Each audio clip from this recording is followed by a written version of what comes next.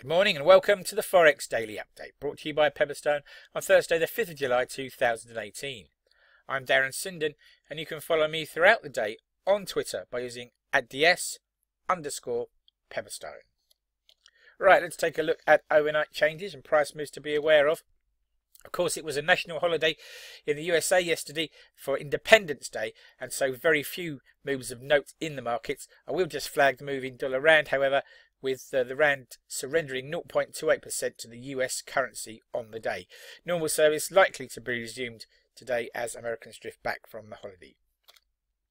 Right, what's on the calendar? Events that may move the markets. A pretty busy calendar.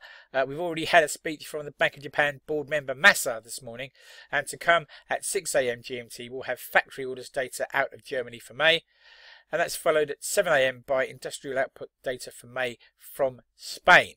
Swiss Consumer Price Index data at 7:15 is next on the calendar, and then we jump forward to 10 a.m. for the first of the day's central bank speeches, this one from the Bank of England Governor Mark Carney. He's followed onto a rostrum at 11:15 by the German Bundesbank President Jens Wiedmann, and then we'll have a final speech of the day from the ECB board member Mersch at 12:15 GMT.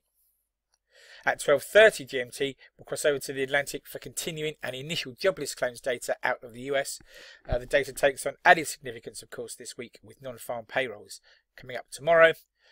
At 13:45, we'll have the market services and composite PMI data out of the US for the month of June, alongside the ISM manufacturing PMI data at 15 minutes later at 1400. And then at 1800, the main event of the day, the release of the FOMC minutes, the details of the last Federal Reserve interest rate meeting, who said what, voted how, and the infamous dot plot as well. If you're still in the market at 23:30, of course, you can see overall household spending data from Japan and Japan foreign reserves data for June. Right then, breaking news and comment that's caught my eye overnight. And first of all, Asian equities take another leg lower on trade war concerns, with US markets closed for the national holiday. US tariffs on Chinese goods are set to take effect from tomorrow, the 6th of July. And meanwhile, Donald Trump has tweeted some further comments about lower oil prices being a quid pro quo for US maintained security, thought to be a dig there at Saudi Arabia and other Gulf states. UK police have confirmed that 2 people taken ill in the town of Amesbury yesterday had been exposed to the Novichok nerve agent, the agent that was used to poison the Skripals earlier in the year in the UK. Food for thought then, something to take away with you into the trading day and beyond. Why not think about this? There was better news from the UK economy yesterday, as service sector PMI data showed a strong rebound in the largest part of the UK economy. The data suggested that the rate of growth in the UK in Q2 could be double that seen in Q1. The question is then, is a Bank of England rate rise back on the cards for August?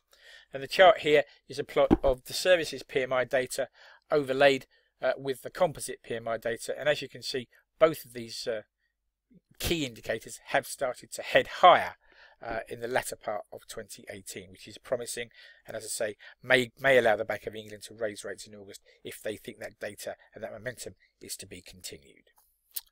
Right, time to read the risk warning. Trading CFDs and foreign exchange on margin can be a risky business. If you're in any doubt about those risks or the suitability of leverage products for you, then please do contact your Pepperstone account representative. Thank you for your time.